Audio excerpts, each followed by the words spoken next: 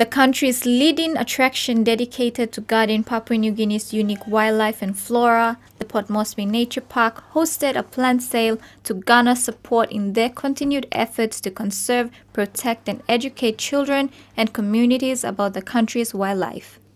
The charity organization, like many others affected by the COVID-19 pandemic, is heavily supported by partners, sponsors and supporters. Commercial activities like the plant sale not only encourages sales, but also park visitation. Plant sale on the weekend, we do 2 of those per year. It's been going well, it's been consistent, same figures as last year, same numbers as last year pretty much, but all those contributions and plant sales go to our wildlife fund and to the conservation of all of our animals and everything here.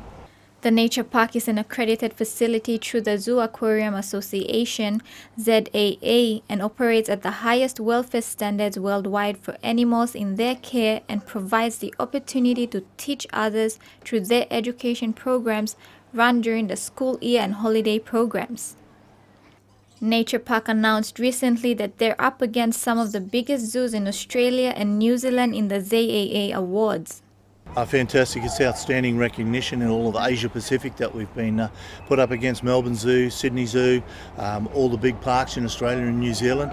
To get a finalist in 3 of the awards, it's a huge credibility to all the staff that have been here, to Brett, Michelle, the team that look after all the wildlife animals and the conservation effort they put in Papua New Guinea. It's outstanding for us and hopefully we go on and finalist and win those categories.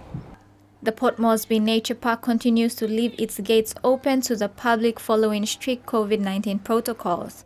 Mary Silla Calaton, TVWAN News.